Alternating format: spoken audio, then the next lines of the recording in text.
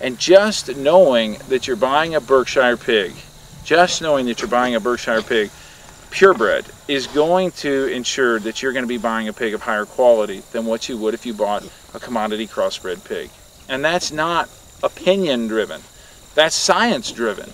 It's based on literally decades and decades of research on collecting marbling scores and coloring scores and tenderness scores of meat, things that we measure frequently, the entire breed too, not just this farm.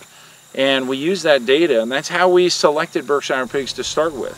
And we maintain that data, and then we look at the variation that could exist within the breed to make our breeding decisions on the sows and gilts that we have and the boar lines that we cross them with to make a superior product.